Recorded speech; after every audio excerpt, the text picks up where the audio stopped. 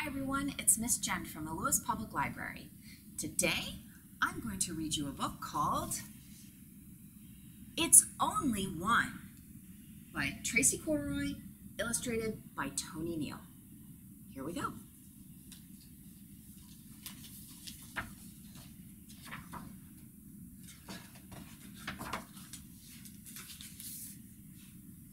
Sunnyville was perfect. Friendly and fun, it twinkled with total loveliness.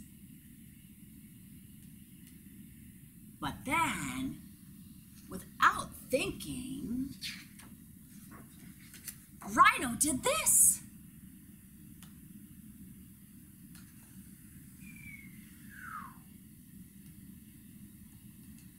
What? It's only one. But it wasn't. Soon everybody was throwing their garbage on the ground. Giraffe was not happy. Who wants to look at garbage? So he did this. Can you see what he's doing? Picking a flower right out of the park. What? It's only one. But, of course, it wasn't. Now, can you see what everyone is doing? Everyone is picking a flower.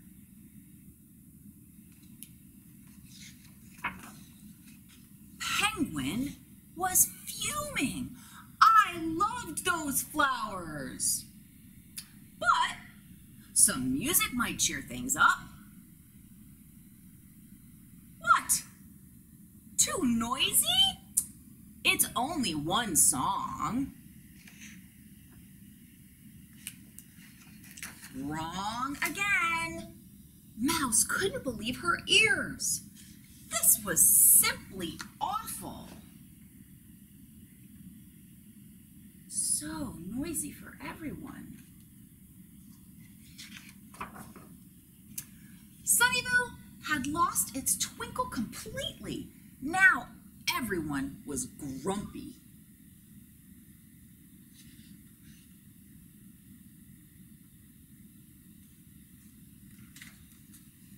Then Mouse had an idea. I wonder. So she did this.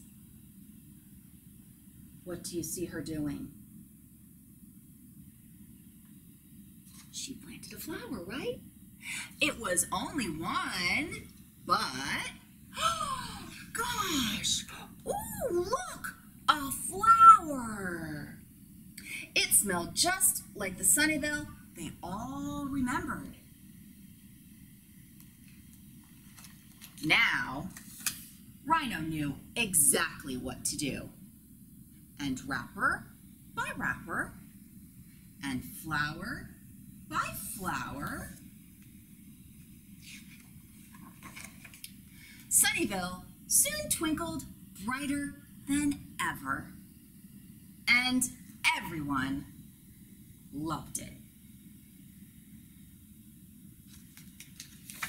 The end. That is called It's Only One by Tracey Corderoy, illustrated by Tony Neal. I'm really glad that I could share that book with you today.